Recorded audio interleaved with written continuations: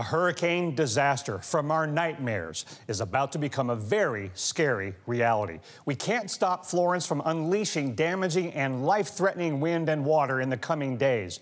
But we are in control of what we do about it. Let's channel our fears into critical preparations with the time we have remaining. You might have to endure the storm itself for days. Then there's a potentially nasty and lengthy aftermath, so gather at least 1 week's worth of supplies. Florence will be the kind of destructive hurricane that has its name retired after the season.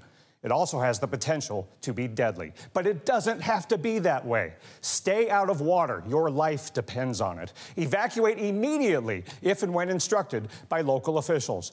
Don't drive on any water-covered or closed roads, and shelter from hurricane-force winds like you would for a tornado.